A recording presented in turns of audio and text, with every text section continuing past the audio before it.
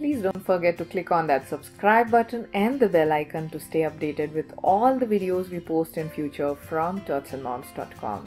Hi people, good morning. I'm Kavita and welcome to Tots and Moms. January 15th is coming with Makar Sankranti this year, and most of the times it falls between 14th and 15th of January. This is a festival which is celebrated widely across India, and there is more to it that we need to know and our kids need to know.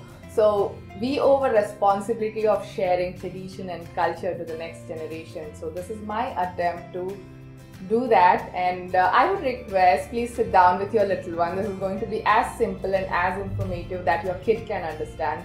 So let's move ahead and understand what is Makar Sankranti.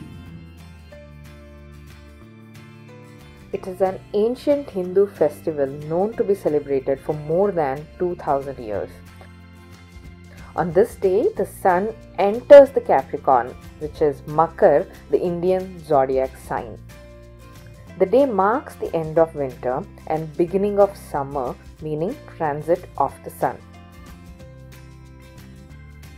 What are the transformations that happen? The sun changes its direction from this day in the month of January. With this change, the direction of wind also changes. Winter is gone and summer starts. Sankranti in parts of India, how is it celebrated? What is it called? In South India, Pongal or Makar Sankranti, which is mainly a harvest festival. In North India, it is Lohri, which is celebrated with a bonfire to mark the end of winter. In East India, it is Uttarayan, which is celebrated by flying kites mainly. And in West India, it is called as Maghi, which is celebrated by bonfires, cow fighting and making merry.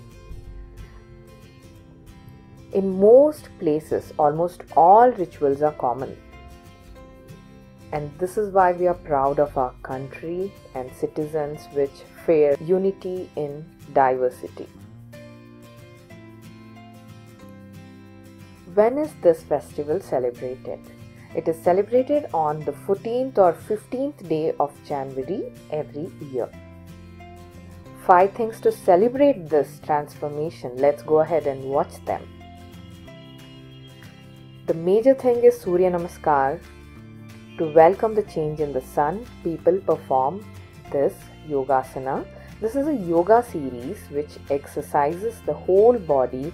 It is very important to teach this to kids, as it will keep the body fit and enhance growth appropriately.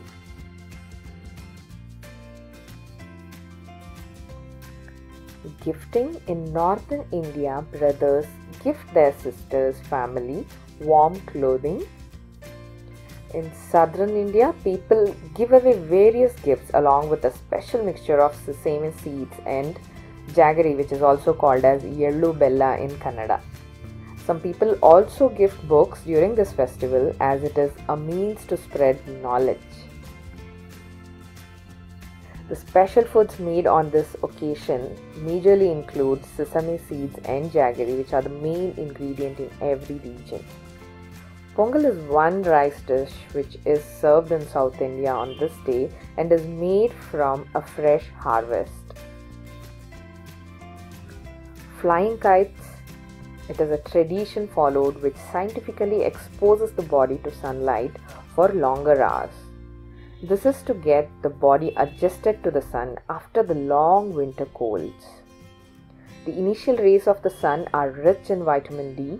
Sun exposure nurtures the skin to adapt to summer.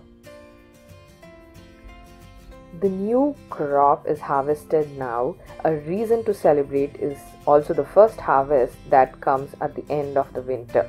The crop is all decorated and worshipped before it is used to cook the dishes for the day, for the festival. It is also a form of paying respect to Mother Earth for giving us good crop on which life is dependent throughout the year. Wish you all a very happy Sankranti. Let's make this a colorful and sweet festival. If you found this video informative, please don't forget to share this with your family and friends so that they do this again sitting down with their kids and sharing the knowledge with them. It is really important, informative to know what our culture is.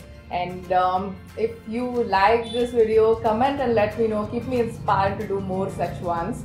And I'll see you on the other side of another video. Till then, take care of yourself. Happy Makar Sankranti. Bye-bye.